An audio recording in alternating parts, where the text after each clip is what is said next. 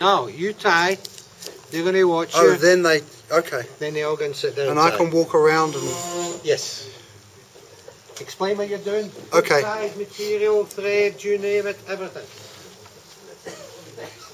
The first thing I'd like you all to do when you start tying is create the wing for this fly, because it needs either fly tyers, head cement, or I use... This is my daughter's clear nail polish. I didn't bring any with me. And the way we achieve this is... I'll do one quickly.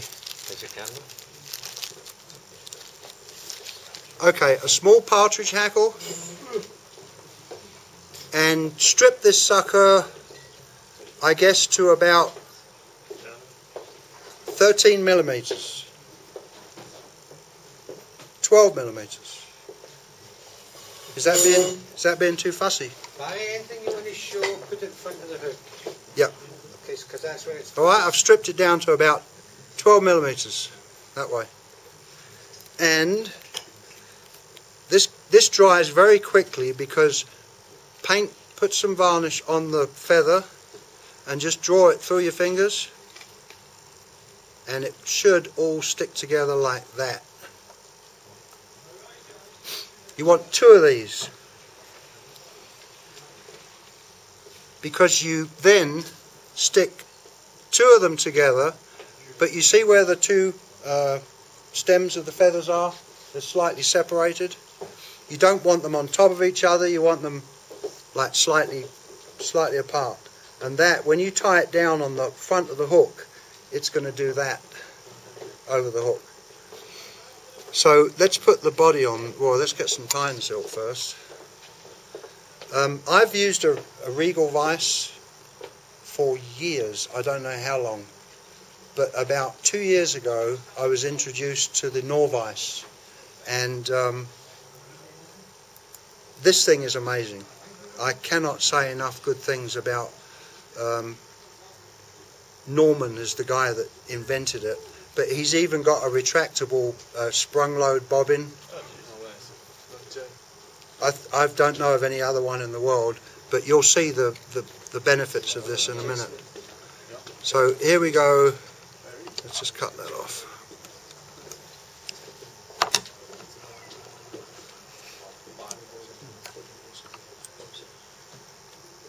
Okay, it doesn't really matter about the body material, except the material itself. Poly yarn for floatability. And forgive me, a lot of you guys might know this, but you can create an instant, perfectly segmented fur body if you make a fur rope. So you take a small piece of poly yarn and you roll it in your hand like this. Stick that under the hook shank, and I don't know if I'm going to, with this band-aid, this plaster on my finger, I don't know if this is going to work.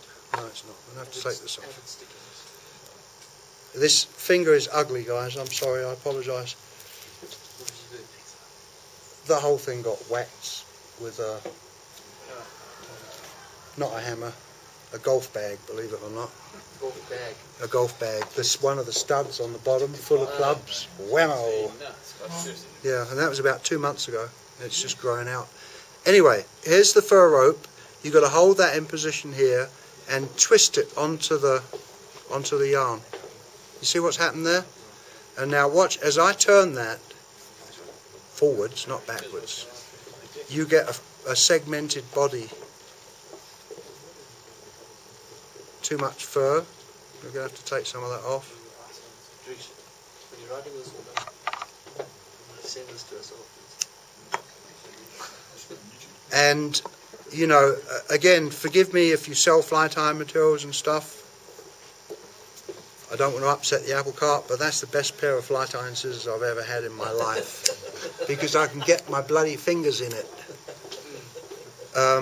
You get them in anywhere where women buy wool and cloth and stuff. They're yeah, Fiscard. Awesome fly tying scissors, because you can see, look at those points. and right at the very, very tip they cut perfectly. I love them.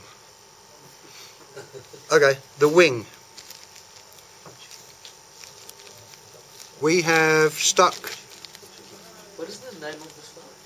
a brown caddis, brown dry caddis. Yeah, and you can change the wing materials, obviously different colours, like cinnamon. You can get some cinnamon feathers for a cinnamon caddis. But here you go, those two feathers stuck together with your cement, and you're going to tie on top of the actual feather, not on the stalks. And I think you can see what's happened. It's made an instant tent. In fact, I don't even have to have the hook down there. I can bring it out here. Can you all see that? Yeah. See, I've got an instant tent there. Wind it back a bit. I often pull these back, tie them down again, and then the only way they're going to come off the hook is if they snap off. I just split the wing with my scissors, but not to worry, because a bit of varnish is going to make it all better again.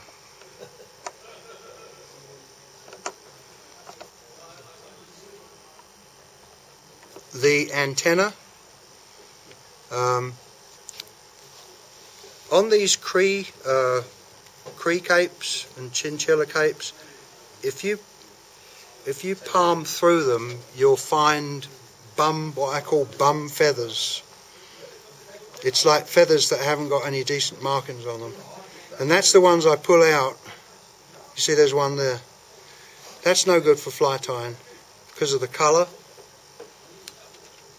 So that's the one I'd pull out and strip for the antenna of the fly to save waste in the hackle. And I do have some prepared. 2 antenna. And they've got, you know, a nice like barred marking on them. Tie those in right there.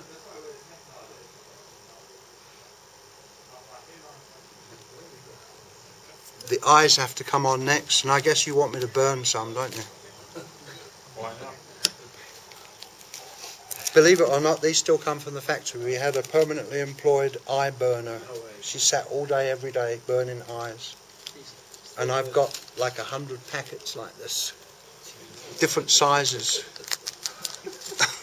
I know, it's crazy. Look, I can't even show you on the camera, I don't think. But there's the eyes. Can you see that? Yeah. And now you're going to want me to burn some, aren't you? No. No? Good. Okay. Onward.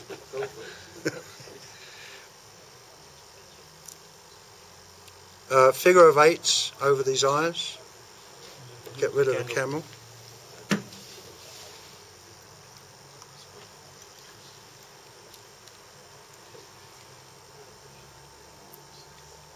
Come back to where you tied the wing in. It's really not a difficult fly to tie, and I haven't got any prepared feathers, so let's just pick one. That's all on this one. Out of this one. What is your hook size there? 12, I think, isn't it? 10. I'm sorry, 10.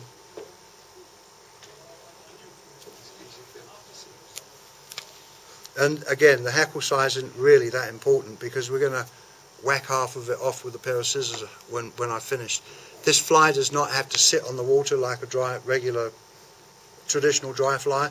We want it to sit flat on the water. I like to trim this stem off before I wind that hackle because it's more difficult to get the scissors in there when I'm finished. I'm winding the silk back to where the hackle starts because I like to wind the silk through my hackles for strength.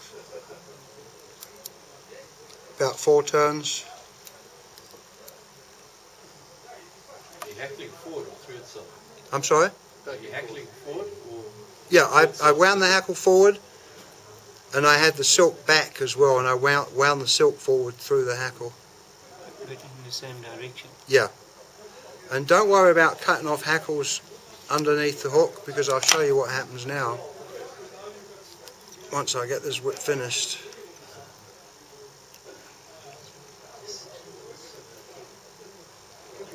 The thumb doesn't exactly paint anything, does it? No, it looks really ugly, doesn't it? If I let go of that thread, it's going to whoosh back on the spool because of the spring. So that's one of the reasons Norm came up with this post. And just hang it on the post.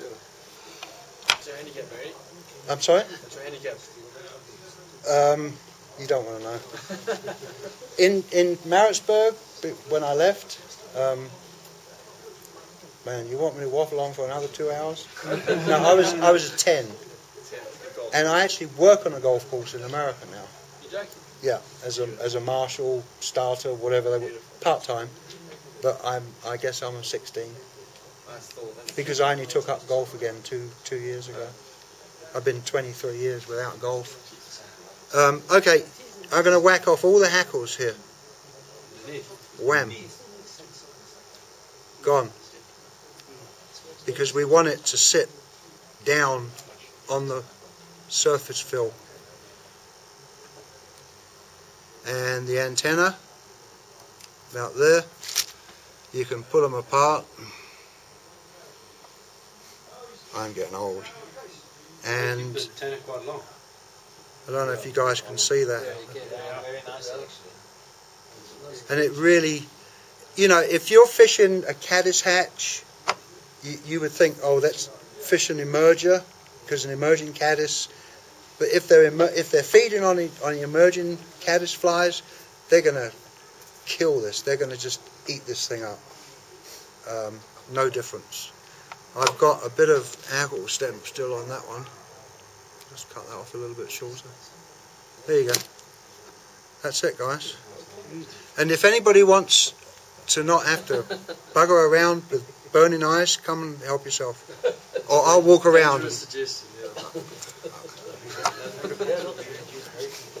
just tell you, Gary, your eyes for Have you used the pattern a lot? Huh? Have you used the pattern a lot? Yeah, many years ago, because for 23 years, apart from, you know, like once a year or once every 2 years when I go trout fishing, I never go trout fishing. I'm saltwater fly fishing. Mike, see ya.